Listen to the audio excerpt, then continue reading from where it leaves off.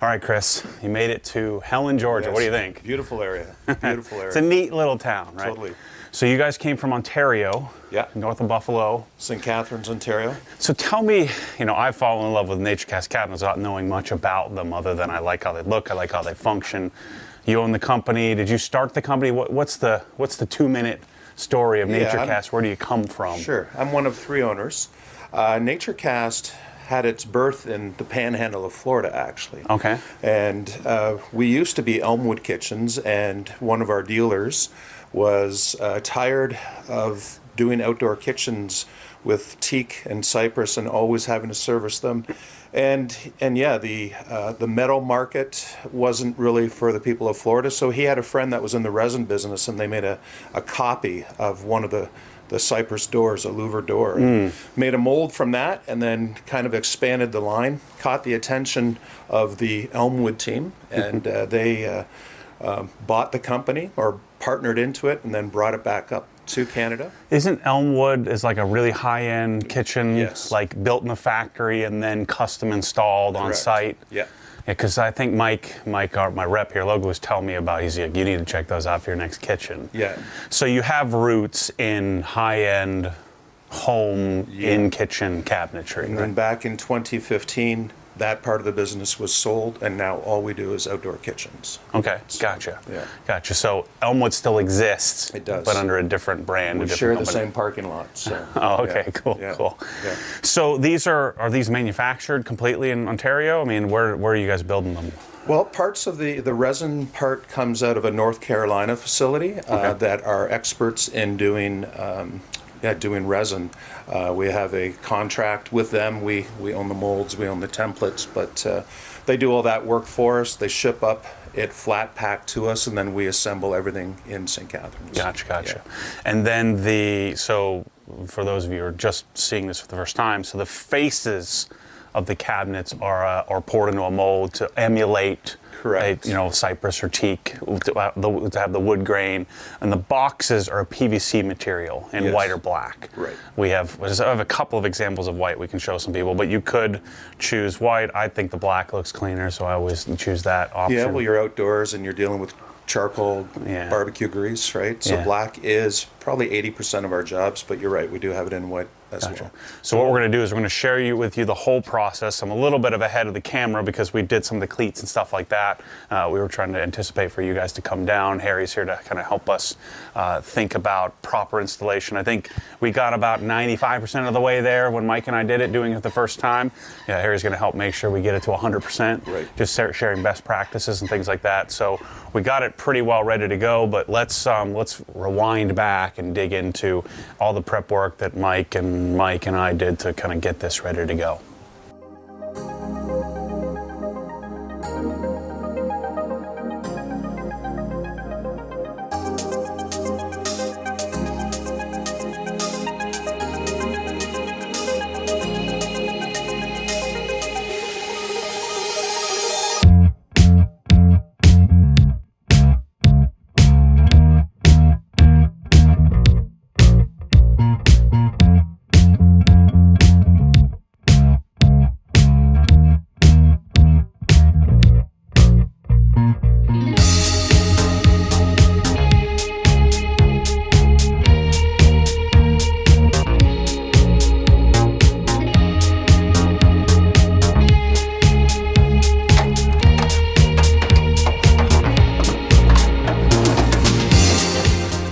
Now it's starting to look like a kitchen.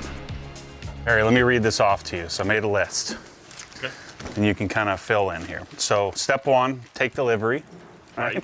So we take delivery, but we always recommend, our design team always recommends that inspect for problems. Shippers sometimes throw a fork through it. It happens. You're shipping heavy stuff, across the country. Take photos.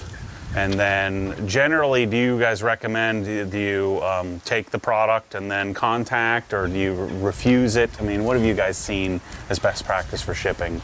Well, I mean, obviously best practice is always when you receive our pack, you unpackage it and make sure that it's what it should be. So we inventoried it and make sure we had all the parts and pieces we need, and then you would let our offices know whether or not you had any issues. Gotcha. Okay.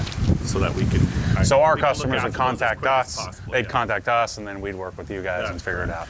And so then I said inventory. I recommended laying everything out. Make sure because even in design, sometimes some things can be a little off. Your wall is a little off or something like that. So what we did is I unboxed everything, unpackaged everything, inspected everything, and then just kind of rough laid it out. Make sure I had the proper amount of pilasters, appropriate amount of trim pieces, all of that stuff. So that was my next step. You always want to go through your inventory list and make sure you actually got everything that you had ordered. Let's see. The other thing I made, or want to make very clear in this, these are black PVC boxes. If you're in the southeast, the southwest, anywhere where it's really hot in the summer, you don't want to let your cabinet sit there melting in the sun, because that black, you can get delamination and glue and have issues like that, right? So you don't want to. Not so much delamination as PVC is pliable, so it gets too much heat, it can start to warp on you. Gotcha. Okay. Simply, especially on the bigger pieces that have space for it to move, right? We're going to talk about this in installation, about covering the thing after it's in place, if you're waiting on your countertops. But even when it's after you've unboxed it, a lot of people may have it sitting out there for a week and baking in the sun. You want to make sure you grab some blankets, moving blankets or something, cover it. We always recommend that it gets covered. It's not so much for weather other than direct sunlight. Because people can get confused. I mean, you could throw this in the bottom of the pool and 100 years later take it back out and it'd be fine. But the heat of the sun, I mean, these are designed to. Or the UV. The UV is good here, but the interior of the boxes are not the same as the resin on the exterior. Gotcha. So then, let's see. Start by prepping your area. So remove outlet covers, check your gas lines, figure out what you're going to do, water, electrical. A lot of those things you would have done by a plumber or electrician. Have that in place. That's yes. So we have our gas line is here, so we have easy access to the gas line. We're actually going to, it stubs out right here. We're going to come straight up, and we already had electrical for both our hood and our setup here. So we're going to basically cut a hole in the back of the box. We only need power for the rotisserie of the alfresco grill, the rotisserie and the lights from it. So really simple there, but you may have to run electrical.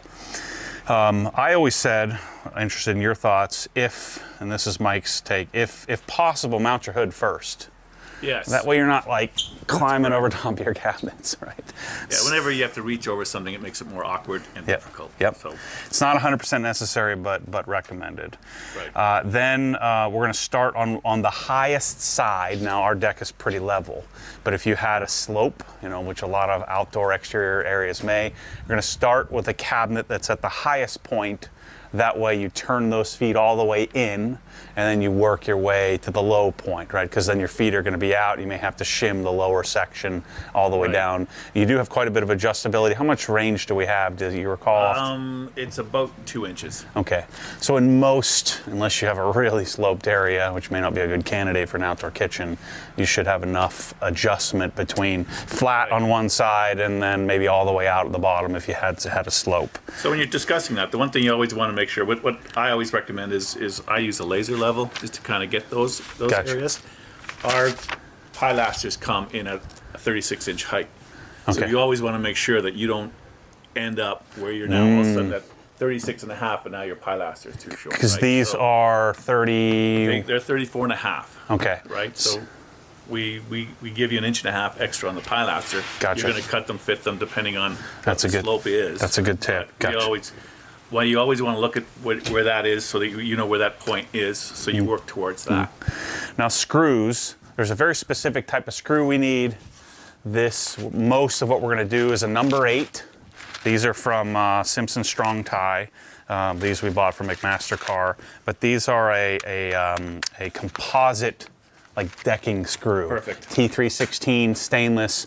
You want 316 so you don't end up with rusted screws in your cabinet array, right? That's correct. And these aren't cheap, but these cabinets aren't cheap, so spend the money, get the right screw. Eventually we're going to have these in the store for people to buy, but we'll have links on what you need to get exactly. McMaster carries them. Generally cabinets will use square drive. What's the reason for that? Mike, why don't we use square drive in cabinets? It's either square or Torx nowadays. It used to be Phillips, but just for positive engagement. Gotcha. less strippability, I guess. The torque actually works the best, but the square is very popular and easy to get. Yeah. So we have 1.25 inch, 2.5, and 3.5. 90% of which we're going to use the 1.25 inch. Where we get into pilasters is where we may need a longer screw to engage you make that. Sure that you hit to the core of the pilaster. We're always going to, what do you call it when we screw through the inside, so that we're not screwing through and having to fill our panels, right? So like our back panels and stuff like that, we're going to through screw the cabinet rather than going through the exterior. Yes. Interior screwing. Right, you're coming in from behind to make sure that we don't have to later on come and do touch up on our actual finished resin. So then our process was, before we even got the cabinets, we stopped at Home Depot or stop at your local granite supplier, get your appointment scheduled. So we have our appointment scheduled for tomorrow because we thought we would have the cabinet array done, set up in place, at least ready for measurement, and our cabinet company, or our countertop company, is going to come and measure tomorrow. And then we have the waiting game on waiting for the setup of the countertop. So order your countertop. The countertop on this setup, I'll share with you pricing at the end, but I think it was like $3,400, something like that was what the countertop with the initial quote was for it. Then, let's see, after you do the countertop ordering or measuring, then run your lines, your drains, your gas, all that stuff. So you'll drill pilot holes through or hole saw holes through as needed. Then after that, you would put any uppers, if you had upper cabinets or anything like that, which we don't. And then we would do our back panels, toe kicks, all the trim work. Right. So after the cabinet's in place, you would cut trim work. We're going to show you all the tools that you need as well, but table saw, miter saw is a good thing to have. You can rent those. Absolutely. Those are easily rentable. Let's see, we cut the whole countertop install would be in the next week or so. Install the grill, connect your electrical gas lines, install your drawer pulls, and then consider doing some like Hayfla drawer inserts. So that seems pretty simple, right? It's not. It's mostly simple. Yeah. If you stick to the game plan. Leveling is the skill, right? Leveling and shimming. Right. Which, if you watch us do this, then it's very doable. Right. If you take your time, make sure you're level, plumb. Yep. You're good to go. Then adjustments later on are very simple. Yeah. It's when you start racking boxes and then your drawers don't open right. That's correct. Yeah. People rush sometimes, and that's where they lose it. Right. It's a matter of making sure that you stay true to your lines and your level and plumbness. Because they'll come square, but if your floor is not square and you don't level and plumb properly, then your doors won't stay open right. Or your drawers may bind or hit each other, and so you want to avoid that. When it's not sitting perfectly level, you will rack that. Gotcha. So we're going to show you all that stuff. So let's get started. So help me understand the difference between custom, meaning the guys come to your house and they build it like in their shop, versus like factory precise. Like, they always talk about custom cabinets. I've had this, like the local guy comes out and then they're always not like as nice as these that are built in the factory. You know what I'm saying? Right. So custom is anything that's built per job. So you put an order in and we start from scratch, cut all the parts and put your job together. When you're talking about just factory, you're taking them off shelves, pre-built cabinets. Right. So the Home Depot, big box store. Right. Yep. That's right. So here you're measuring it and then putting the order in, and then we build it per order. So it's custom made for every customer. But even though there's a catalog versions, you're ordering from a catalog, and then we're building it based on that right for the customer, as opposed to just grabbing. Got it. Off the shelf. And then we have, how many colors? I think there's like 20 different colors. We've got different finishes. We've got, so this is the, this is the Cypress. This is a Rustique, a new door line that we started about just over a year ago. And this is the color is Arctic Slate. Got it. Which is a shade of dark gray, I guess, technically, right? Versus black. Right. Yeah. But it's a teak grain. That's correct. So this grain is emulating what teak would look like. Right. So what we did is actually made every size in teak, and then sent them down to our North Carolina associate, and they've made molds from everything that we sent down. So each one of these pieces is made from an actually teak door. Oh, okay, gotcha.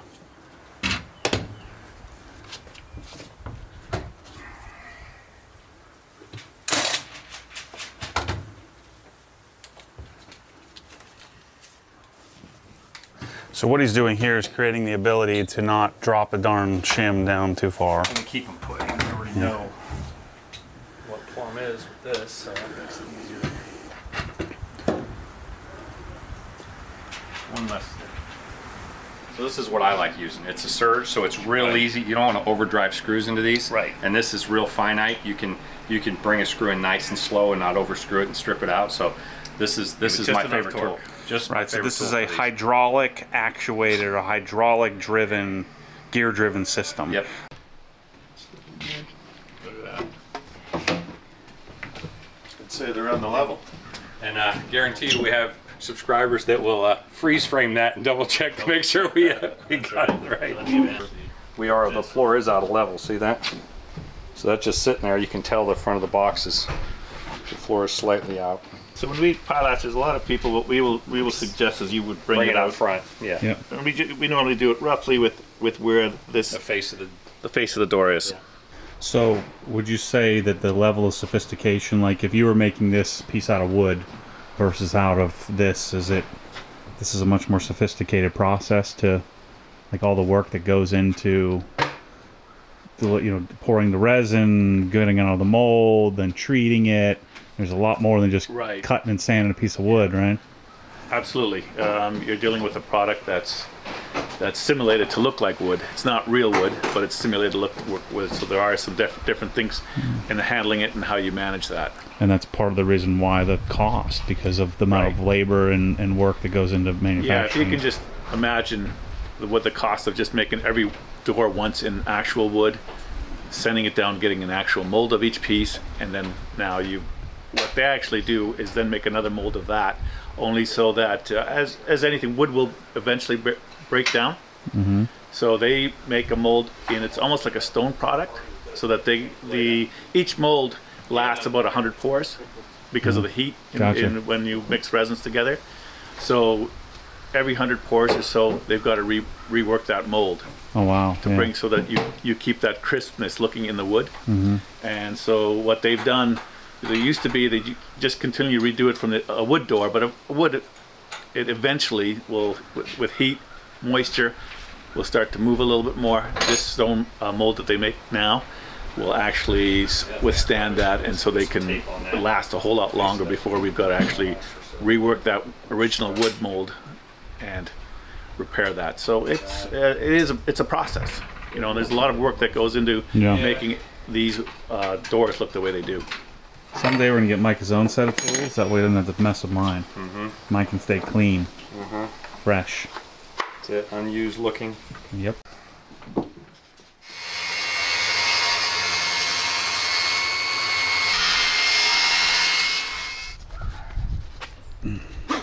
What's the factory it's got a look certain like? feel to it. Very clean. Very clean. Yeah. Yeah, we've got some great dust collection system in the factory, because it is a very fine dust. So let's see. It'd be simple to adjust. Some of the bigger cabinets can get a little dicey because you have feet all the way in the back. Yeah, you can.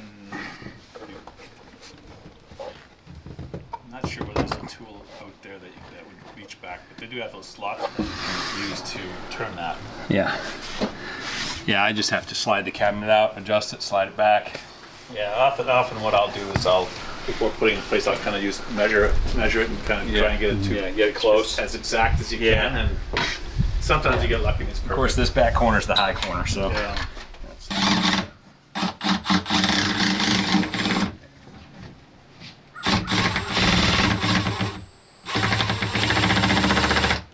I mean, I think this is by far the easiest project we've done in this house. Everything else has been so much more effort.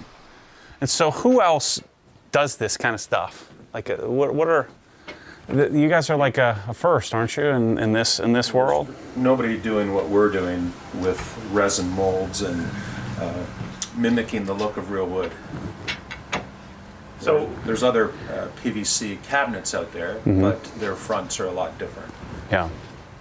So that's Naturekast with the ownershiping, having a background in the indoor kitchen business, all they did was take that indoor business and mimic it to the outdoor and make it with parts that can withstand weather. Yeah. Right. I have a perfect example. My house is 10 years old. Someone used quote-unquote outdoor cabinets. They're a particle board basically with the veneer over top. It's all separated. They're destroyed. They're all falling apart. Right. Yeah. They're falling apart. And they, you know, they have the laminate is weatherproof. Right. But they only last so long and they fall apart. Yeah. I mean, anybody knows anything outside, weather is brutal. And it's not even out in the rain. It's under a lanai. It's still just moisture and you know, rain, wind, that kind of stuff gets them wet and they've fallen apart.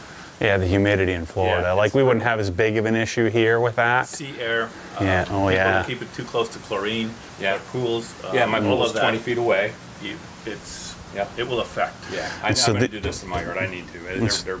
And so these are all designed, engineered, the UV top coat and all that to help avoid and resist that. The outdoor, it's actually like the top coat of a car finish that we actually use. We clear coat it with. It's basically what you would use on a car. A urethane, UV protected, you know, clear coating that goes over top of everything. So Harry, do we cut these a little bit short, or you try to get it exact? Do the pilasters really matter in this case? I mean, well, in this matter, you want to cut it flush. Right. Yeah, you don't want to see I mean, not that you would see it underneath the counter, but yeah, we'll make them 34. So Mike, are you going to scribe it, or are you saying that we're level, we don't need to scribe it? Well, I'm going to, because we don't know what this is down here, we've set it here, scribe against the back side of the, or the side of the cabinet. And cut that line. And then make sure we're right. Because if we just cut a square cut and the floor sloped, we know we have this level. Right. The floor could be sloped a little bit. So this is where we're going to need the longer screws. I just give them a small clamp. It's nice to just peel off and just put a good clamp on. You have one that holds it in place.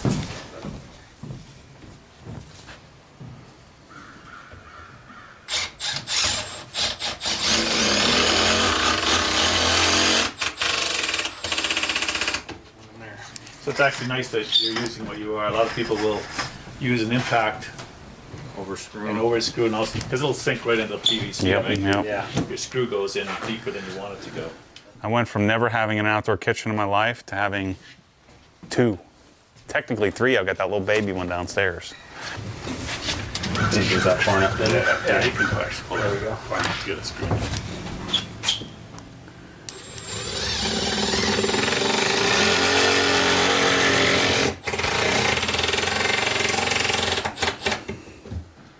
So what do you think, Harry? What's on this porch, life expectancy of these cabinets? 50 years? Forever? Well, I would, as long as they're being looked after. I mean, again, they can stand out here, but it's like anything else. It's like a great brand new car that if you spend a lot of money for, you also want to make sure you maintain it and take care of it. But it will last for your lifetime. What do we clean them with? We just recommend like a mild soap and water. Yeah. Dawn, maybe, or something like that. Yeah. Yeah, we never pushed anything up against the wall to realize that. Yeah, we sure didn't. We just kind of eyeballed it. Gosh, this is my favorite part. The pilaster part just makes everything look so much chunkier. It's little detail things that just kind of really set it apart. That's my favorite part. All right, so Mike's rolling through. We're on 4th cabinet. We're going to do the corner cabinet. 3 left. And then we can start working on the trim. We're going to be done before sunset. Yeah, that's the goal. Maybe I should get back to being the camera guy. That way I don't have to do anything. This is great.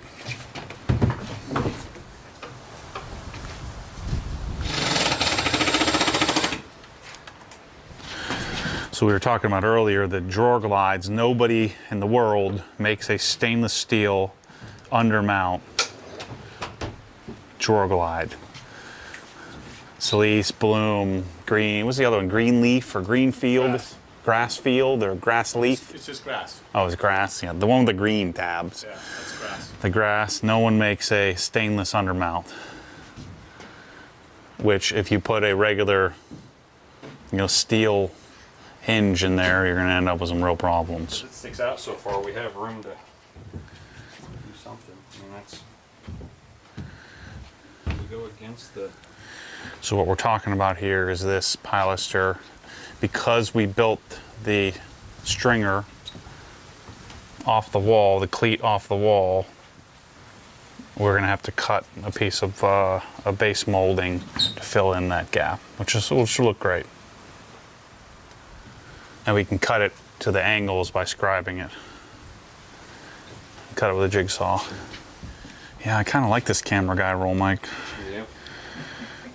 I like it better than this. I think, yeah. Saved me a lot of money. Right. That's it. You clamp that. Yeah. This is awesome. So we talked about this earlier, but when you cut these, especially if you need to add a shim, you got to cut it with a hand saw, not a circular saw, not a table saw, because we're not going to be making them perfectly straight. The cut will be straight, but it will be at an angle. All right, so you're going to scribe this as well, same as the others, cut. And then we'll put a piece of base that covers up the gap. Just like, Which is right here. oh yeah, this one, yeah, that's true. We already ordered that. That comes and that covers that seam. So the thing that you have to make sure of before you put the glue is that you just scuff that PVC. So it just so that the glue bites into that Yeah, better. we've got a sanding right there. Yeah. Right there, the So that's sander. easy.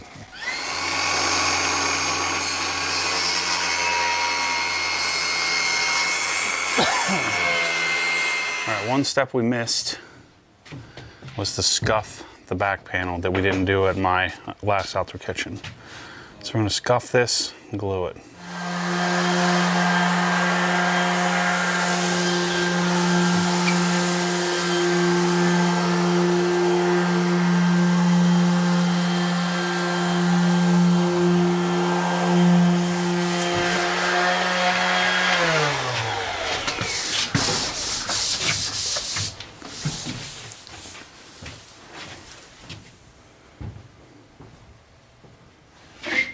Just gonna cut a little trim piece.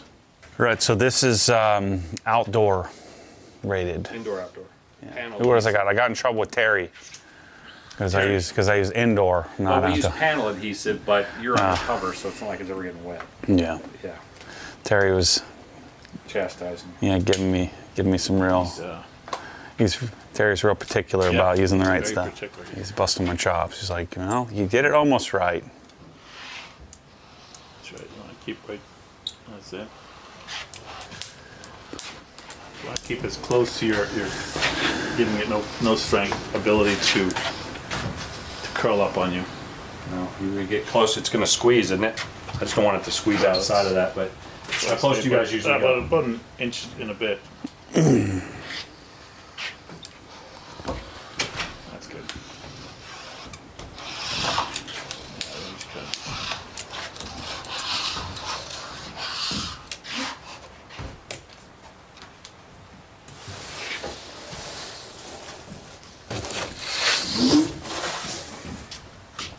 Really didn't mean any down at the bottom. Should have caught me on that.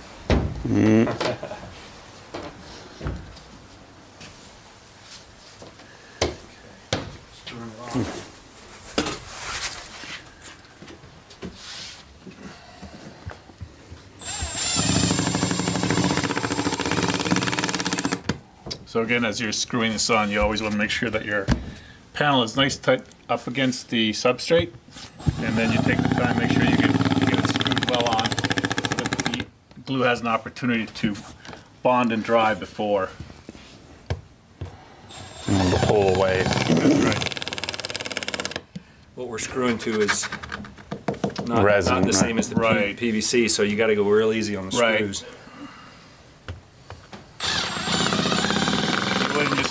You just want to snug it right up. So the trim piece will go here, Yep. and then we'll do a scribe molding over there, That's right.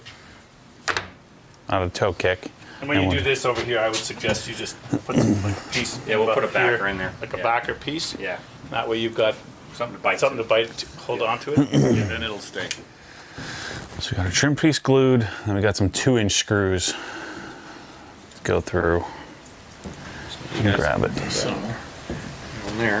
now that you have this, we should actually make some nice marks on there so that put it on there once and. Yeah, so what we can do is measure. We can measure off of there. You ready? Okay, I'm ready.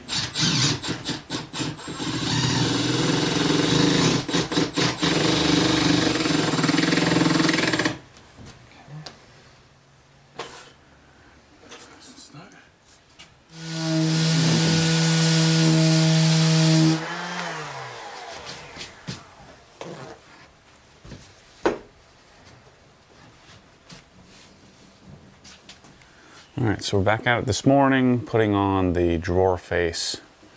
I guess because we'd rushed the order, there was one drawer face that they had rush shipped to us, so we got that. We're gonna work on the toe kicks this morning, and final wrap up.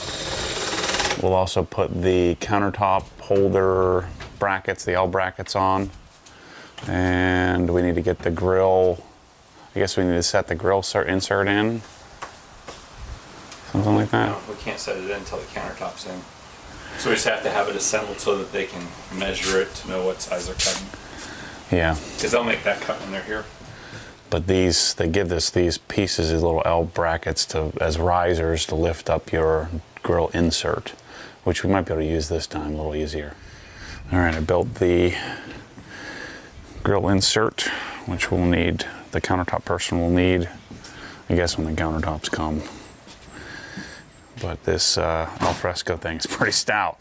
You absolutely need a grill insert if you're going to do these cabinets because they're composite. So you need to insulate it from the heat. All right, I got to open up the Evo, get this put in position as our countertop guy to measure. We'll be here in an hour or so. Get this out and in position. Yeah, so what we're talking about here is that theoretically you want the top piece to fit flush. Yeah. But if you do that, then the doors don't open. Yeah. Yep. We'll show it to you when we put this thing together. Yeah, so what it is I think if we bring the cabinet to here, maybe it'll just cover the... No, it won't. Yeah, it has to go back. It has to go to here. Right. So you're going to see the hinge hardware and stuff. And then this will be sticking out like that. But I think that line up comes to here. I think that's better than having this hard to open for yeah. you. Yeah. Because yours opens about like that. Mm-hmm. I can barely get it out. Just sneak this out by wiggling. And I have to push against the piece, and eventually what I decided to do is I'm just not cleaning it every time. Because if I do it every single time, eventually my front piece of my cabinet's going to break. Yeah. To me, from here on out, the Evo is the cornerstone of the whole outdoor kitchen experience. Yeah.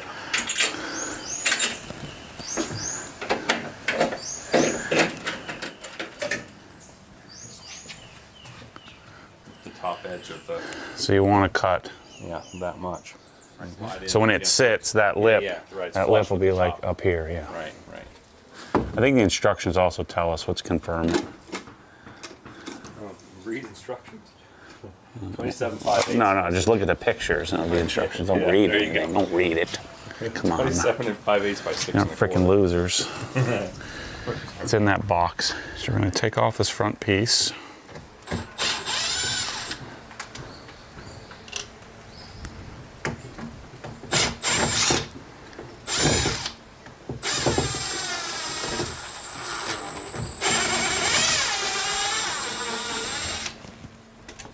Imagine if you did like 5 of these, you would be rolling through them in like half a day.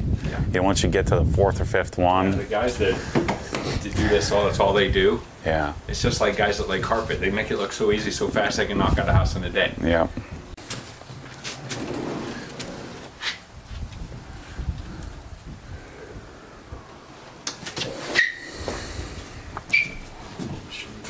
To set it on though.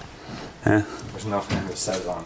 Well, you're gonna screw it in, aren't you? Yeah, but I have to figure out how far we're sticking this out because of this. So, I want to have this edge here an inch from here.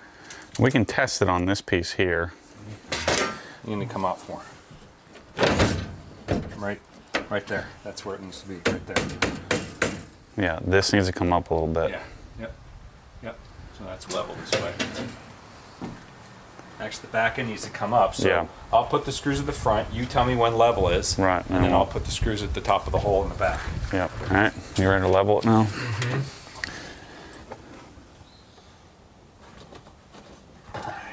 Right there.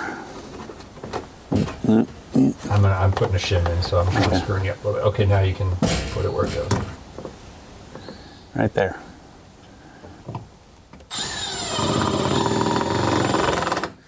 All right, so let's explain what we did to the Evo here. Now we've got a system here. It's not too bad. So we have a drawer, a fake drawer front that goes here, right? It's an inch thick. So what we did was cut some 1-inch blocks. We use this as a dummy to gauge how far out we need to bring the Evo, because we need these doors to open all the way, which they do right there at 1-inch protrusion. And then we cut this notch to 6 5/8 by full width here. So it's a little bit bigger than it needs to be. Just a slight. We've made an 1/8 over. Right. And then it was 27 3/4 wide. Right. 27 3/4.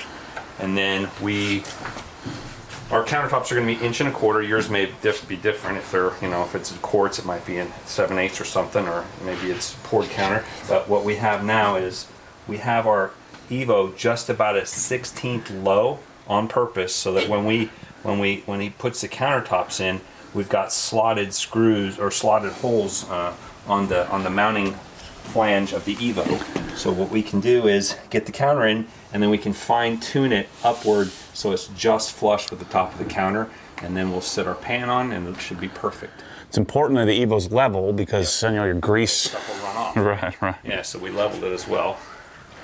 But this box is pretty darn. If you get the box level front to back, you can get it pretty close. We cut our little block or a stick or kickstand up here, as Matt calls it, to keep it kind of in place while I crawled under. Matt held the front, and then I screwed it off. So this should be, it's 36, and our height is 3 3/4. So cut one 3 3/4, rip it 3 3/4, and then cut it at 3 foot.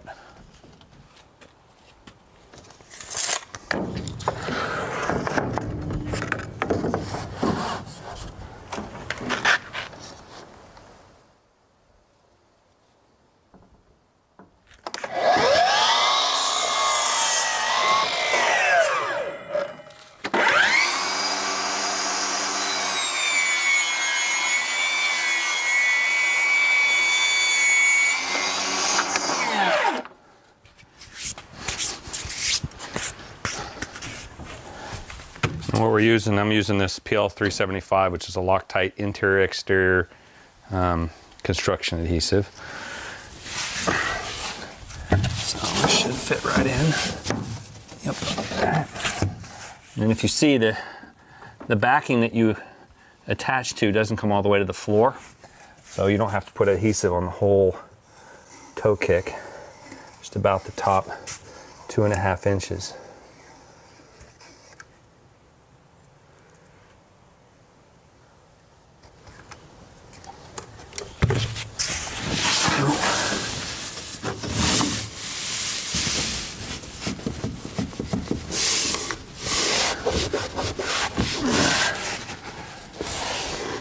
That's all there is to it. Are you gonna finish nail it? Nope. No reason to. And you'd see nail heads, and that adhesive put a lot of adhesive. And they're pretty flat. They're not like, the panels were kind of bowed a bit. These were pretty flat, so. 2 inches past here. 2 inches past this, because there's a 1-inch, fake panel that goes ahead of this right there. So it'll be an inch past this drawer face. And then that gets cantilevered over for a bar. Okay, how much? How much can you go? 12 inches. 12 inches, that's what we bought. We've got 6 corbels to go there to support that, so 12 inches it is. Okay, so let's talk about how we do the drawer pulls. Right. So this is a longer, I think these are 17-inch long drawer pulls. 13. 13. So they're outside of the normal width of the true position tool. So you gotta buy the true position tool, and I would recommend everybody do this. Do the true position tool, which is this thing, and get yourself the extension pieces as well. So buy the whole kit. Yeah, then you can definitely do with that. Yeah, this is pretty wide. So you're gonna find the center position of the drawer, Right. left to right, and ours is vertically. 18 inches. Yep, ours is 18. And then we have our drawer height. So the center of the drawer is 2 5/16. So we set this up here. Align the center of the drawer. We know where the 4th hole out, which just gives us our 13-inch center to center. And I'm doing just spotting. So we're spotting on this one because you have this rustique little piece here, they call it. That's all you really need is a spot. And then through.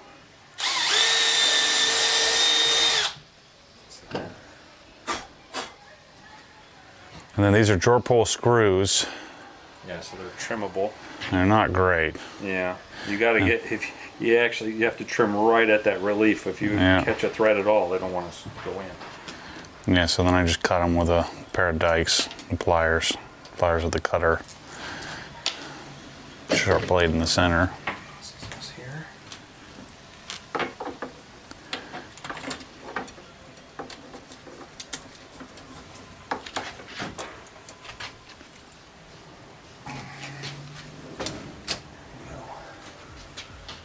Look at how good that looks. Super slick.